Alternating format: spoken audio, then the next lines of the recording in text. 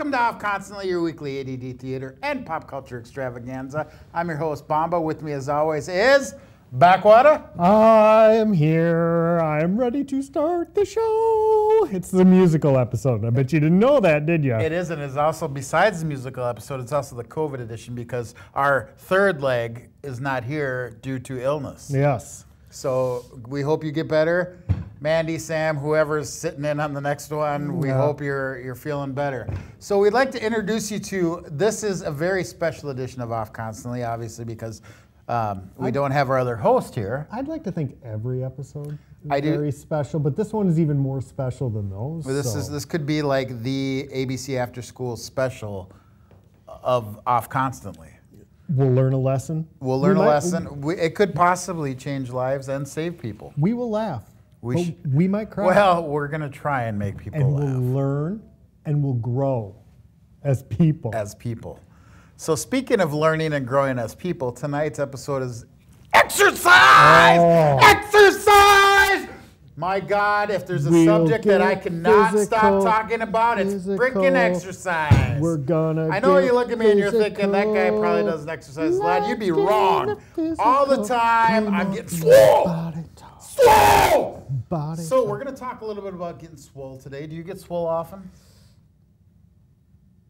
It sounds dirty. It does. That's what makes it fun. I refuse to answer that on religious grounds. That's a good answer. So today we were a little we're getting like up in technology, so we're not going to do cue cards anymore, I was told. We have smartphones. Save the whales, save the environment. We're going to go to a smartphone. So the subjects today are exercise, hiking, and we're going to end with a little quiz for you. Ooh. And Dave is covering our soil minute tonight, and it will be awesome. Soiled health. So if you soil, you're healthy. Think about that. So let's kick things off right away with our first question that comes from a viewer. Who is this? Tyson Johnson out of Dubuque, Iowa. Thank you for watching. I can't believe we get down there. Do you? I like that the person has Tyson Johnson. They're double son names. It makes it easy to learn how to spell in kindergarten. That's how they do things down in Iowa. That's why Mike went with that too. Yeah. Tyson. The question that not Mike, now you got me thinking, Tyson. Mike Tyson sent a question. What is a memorable hike? What would be a memorable hike to you? I'm sitting here trying to remember a memorable hike. Yeah. I'm jogging my memory. Your memory. The first one you can remember would be that memorable hike. While you're thinking, I will share mine. Okay. Okay. It was late August 1989. I was a first class in Boy Scouts. We were at the Tomahawk Scout Reservation, which I'm sure many viewers out there know Tomahawk. It's in, I believe, Rice Lake, Wisconsin. We had just gotten back from our Order of the Arrow. I had received the highest award you can get in scouting, Cub Scouting, or no, that was the Arrow of Light. Order of the Arrow, I don't know. Anyway, it was this ceremony that nowadays I'm pretty sure would be against the law. We were sitting at a campfire, and a bunch of oiled up men in loincloths, I swear to God, came up to the campfire, and because we were chosen, we now had to follow these loinclothed men with torches into the woods. I'm not joking. I watched glistening men for about 27 miles on this hike. They were not wearing shoes. I barely made it. I don't know how it happened.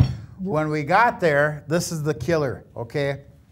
We hiked all that way in, it was night, but it was really beautiful scenery for what we could see, the 3 feet in front of us from the flashlight. But when we got there, the whole thing was to go through this Order of the Arrow ceremony, okay? Now, that was a bridge. Now, this bridge was honestly about as long as this table. So we hiked what seemed to be 27 miles to walk across a bridge this long and got a white sash at the end of it. So, glistening men walking at night with a flashlight and torches.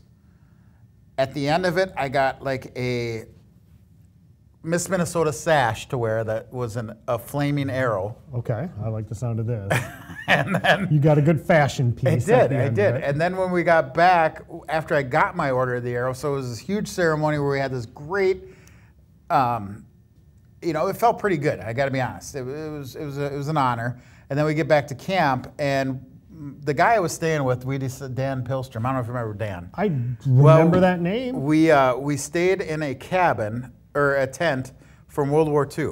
Okay. Because they had canvas tents still there there from World War II? I think it was. I don't remember the fighting in Wisconsin during World War II, but it could have happened. I think they were just surplus tents. Okay, got it. So we were going to really rough it that year. Now, really roughing it meant we had a ceiling fan and television and everything. Okay, so it was like, no, that's Korean War, but it was like something out of MASH? Kind of. Okay. Exactly out of MASH. So like those wood framed tents that you see. Okay. So we get back to our tent, and the one thing they told us was do not put food in your tent, ever. Don't ever put food in our tent. Well, we were 12. We knew better. Yeah. So we had a giant pickle bucket that we put our lantern and television on at Scout Camp. And we decided that we were going to keep food in that bucket because really you can't smell it if it's in the bucket. I thought maybe you had pickles in the pickle bucket. No. It's just one of those big 5-gallon pickle buckets. So, got it. And I call them a pickle bucket because I worked at McDonald's. And that's where they came in. I knew exactly what you were talking about. All right. So the pickle bucket was in there with all of our food in there and our television sitting on it. Well, I came back from the Order of the Arrow ceremony, and my tent was moving. It was just like, and I'm like, someone's in there watching our TV. I got pissed off. So I run up to the thing. I open up the back of it, and I see the ass end of a bear. Ooh. But it takes me a second to realize what I'm looking at. Because it's dark, I've got a flashlight, and I'm flashing You've already seen these oiled up men, so you're kind of prepped for it, but you know it's not as glistening as all the oiled up men. All of a sudden, I was seeing where their loincloths had come from. Okay, it was a bear's tail, and once it registered what happened, I have never moved so fast backwards in my life. So I'm like crab crawling backwards, running away from this thing. So. Trying to make a noise, and I think what came out was literally. Okay, and our scoutmaster comes running out of the tent, and he's got 2 cast iron pots, and he's just banging them across each other, go, bear, bear, bear. That thing took off, and for about a half mile down the trail, our tent and everything that was in it was down the trail. Oh. So that is my most memorable hike. Oh my God. Top that. No, I can't. I think I honestly can't. I must have hiked, but I can't think of anything. I can think of why I can't remember, but I won't go into that. But questions. Yes. Because this episode is now about that experience right now, because that's all I'm going to be able to think about for the next 15, 20 minutes. Okay. The men that are leading you on this they were spiritual boys at journey. Best. Okay, so they were like... They were Boy Scouts. It wasn't like the dads oiling themselves up, because I can just imagine a bunch of beer-bellied, balding men oiled themselves up. They were the 16, 17-year-old kids. They were the older kids in the group. Okay. And when I say they oiled themselves up, that might have just been, me having a flashback to the Lost Boys and the saxophone player. But that's how I imagined it happening. So I think, what was that guy's name? I don't remember. I saw an action figure the other day of him. They actually make the Lost Boys saxophone player action figure, and I've got to get one. Dave, do you know who that guy is? Okay. Someone that has the Google should look that up, because I also know that on not to segue away from what we were talking about, but I also know that on that where you can call people and have them do birthday messages. Oh, Cameo. Cameo. On Cameo, he's not only one of the cheapest ones, but he does the best job, I hear. Like, he will give you a 10-minute spiel on your actual birthday. So I'm thinking of doing it just because. I can't even think. Two reasons. Lost Boys is the greatest vampire movie ever made. I dare you to argue with me. Second thing, a glistening, oiled up saxophone player wishing me a happy birthday. Not a bad day. One, I had something there. First of all, vampire movie. What We Do in the Shadows gives it a run for the money. But I don't disagree with you on best vampire movie. Two. Oh, hold on. We figured out who it was. Who was it? Tim Capello. Tim Capello. Shout out to Tim Capello. Not to be confused with the other Capello that sang the. That was a Capello. Oh, fuck. I did not just say that. We don't have to edit that out because I didn't finish it. Fudge is what I was going to say. You sound like my kids. I was. I do. Anyway, I didn't say it. If you haven't seen Lost Boys, for the love of God, watch it. It's worth it just for the saxophone player. Have you guys seen it?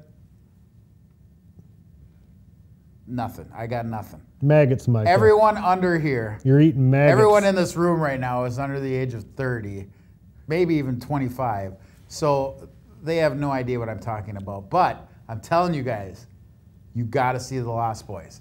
What sucked was my wife had introduced me to Twilight.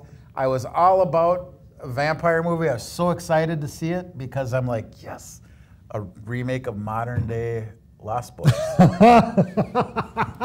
The idea that Twilight, if you're sitting down to think, I'm going to be watching me a new age Lost Boys, and then you sit down and watch Twilight, you must have been like. Now I know you're laughing. I'm laughing because I watched the full Twilight movie series within the last couple months, and so I'm well versed. On purpose? My wife wanted to introduce my daughter to it, and I was like, I hear this movie series gets very weird at the end. So I had seen the other, like probably the first two, like right around the time they came out, and I was like, all right, not for me, but I want to know what's out there, what people are watching. But that gets weird. Yeah, after I watched the first one, glistening vampires, and we finished it, and I was so disappointed. I told my wife that if the second part comes out and we have the opportunity to see it, or I can stick my head under the rear tire of an 18-wheeler and have all of the wheels go over it, I choose the latter because it was not a good movie. Which sucks because, I mean, Hunger Games was out at that time. Mm. You know, I mean, all these other teen novels the movies were good. The acting was not good, the story wasn't good. And speaking of that also reminds me that treadmills nowadays come with the screen on them. So, you know, circling back to exercise, because that is this episode. Okay, yes. And so here's my suggestion for the treadmill makers out there.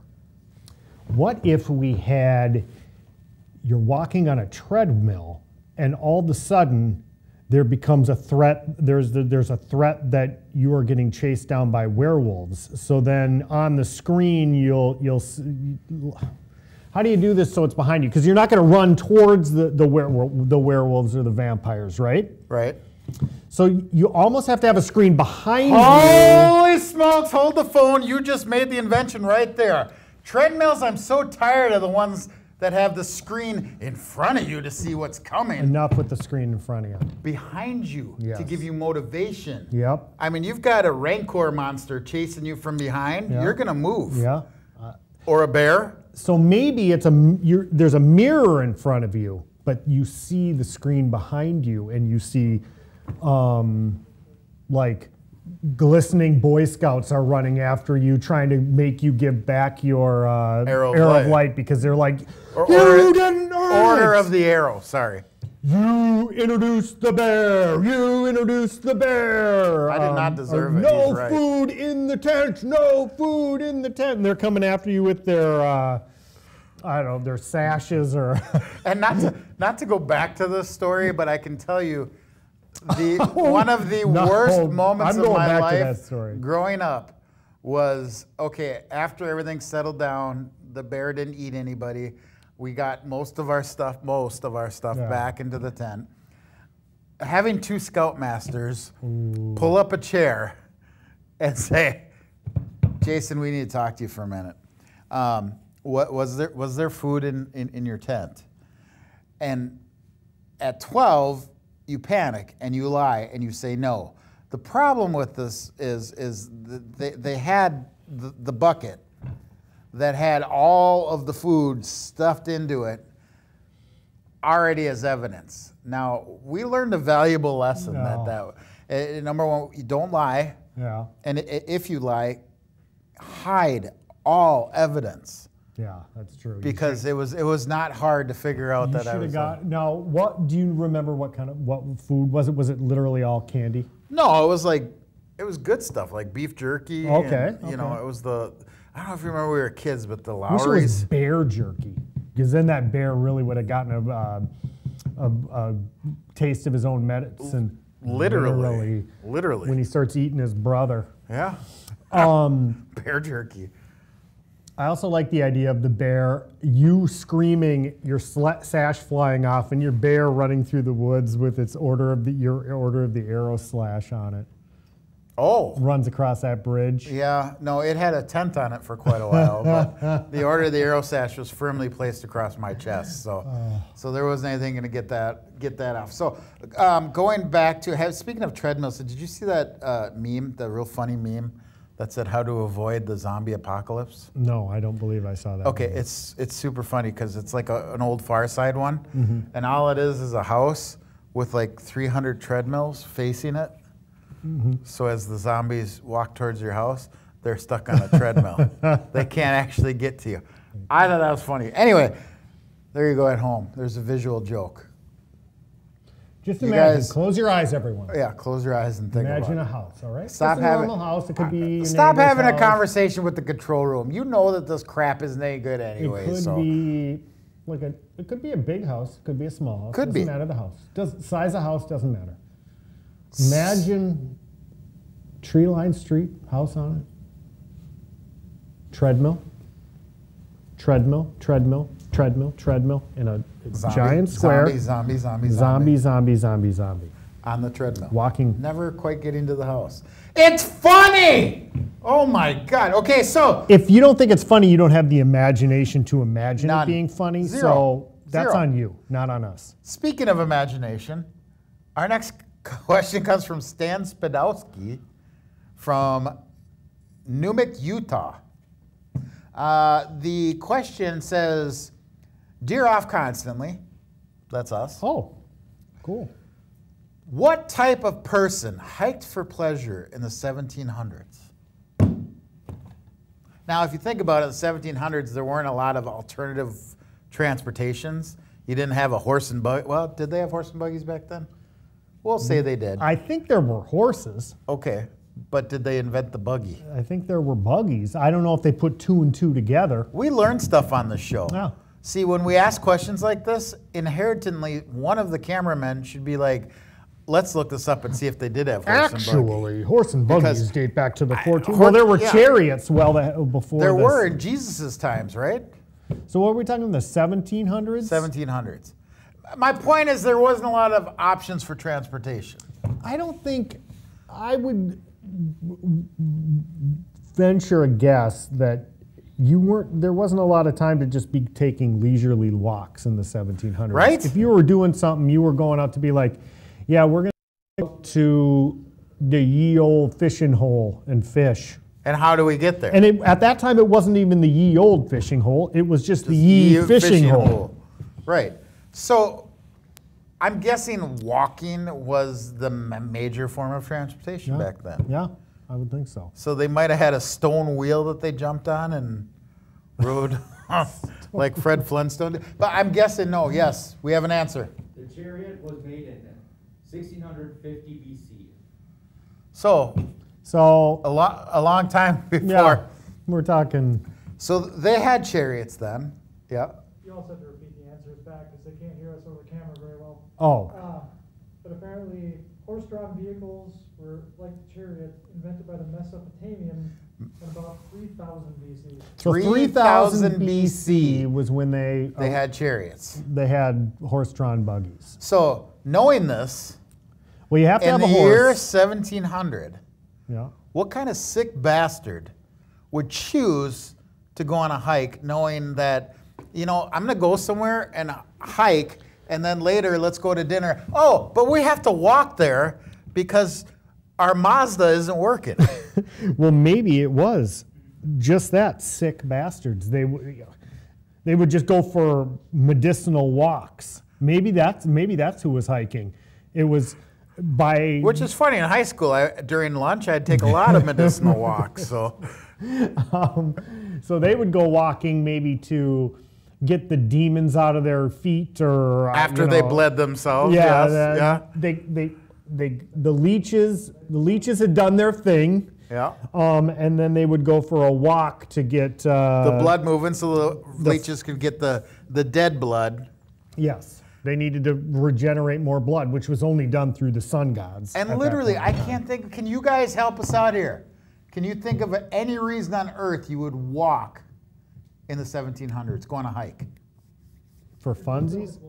What's that? Your horse broke its leg. Horse broke its leg. There's a good one. You have no choice. Your horse broke its leg. You got to go get a new leg for the horse. So you're going to have to walk to the leg store. The other thing that I'm thinking is this, Backwater. There probably wasn't Netflix.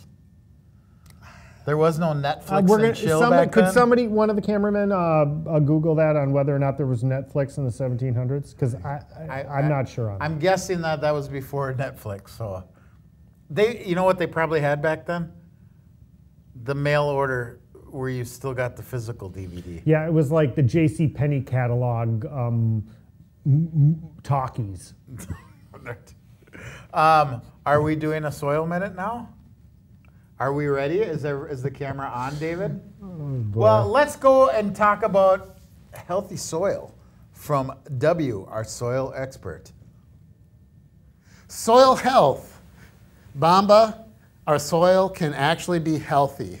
So soil health refers to the ability of the soil to support biology below the surface as well as above the surface. In fact, Lal, a professor from the Ohio State University, working on a project for the United Nations, determined that we could, by increasing our soil health, sequester so much carbon in the soil, in our degraded soils, that would drop the CO2 in the Earth's atmosphere up to 100 parts per million.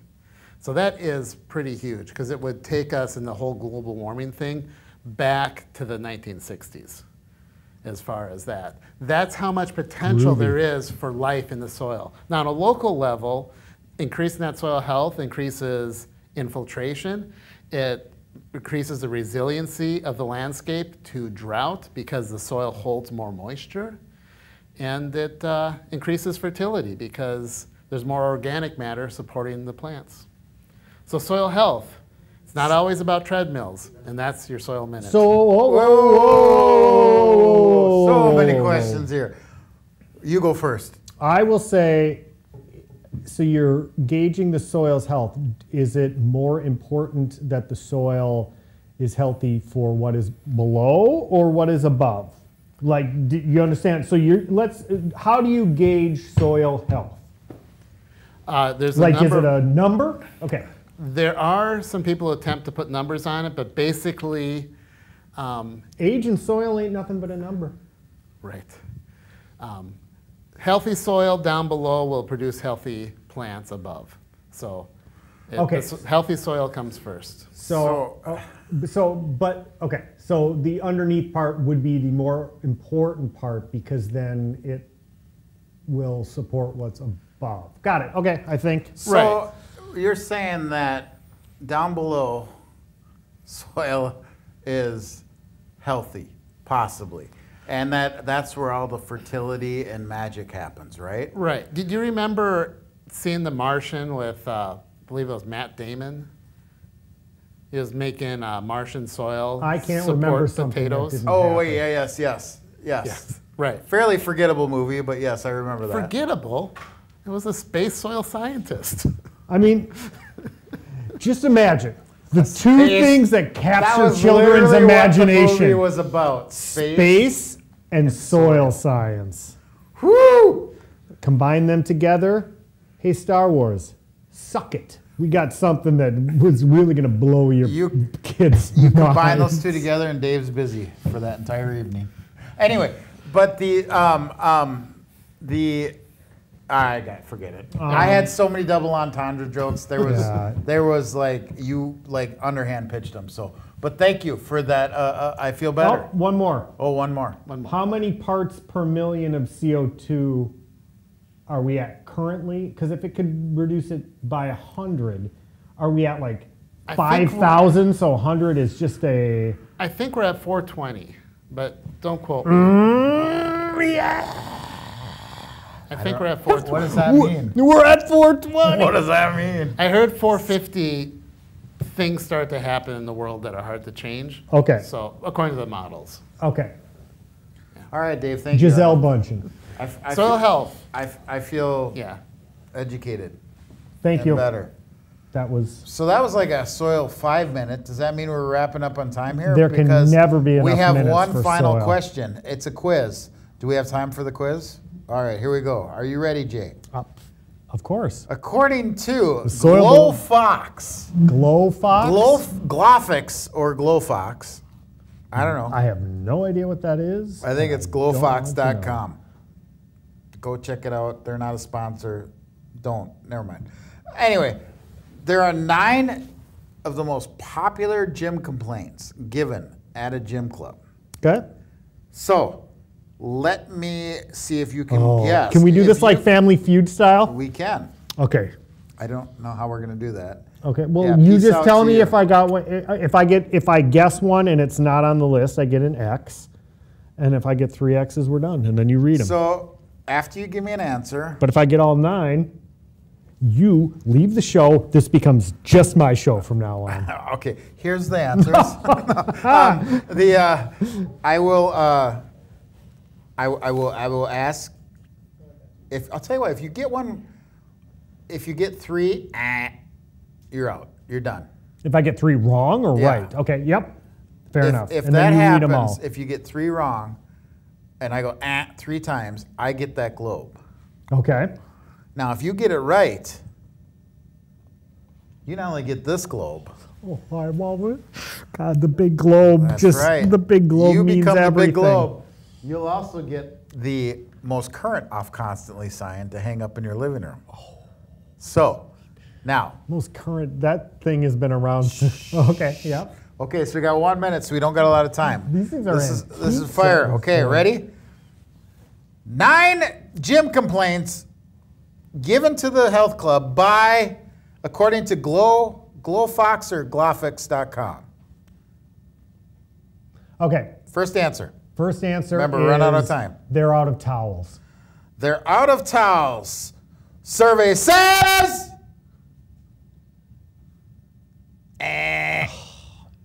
Okay. The Wait, we'll do that. Good answer. Okay, go.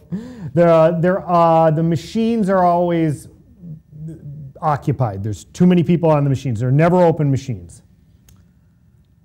Survey says. Okay, well, last chance. Here we go.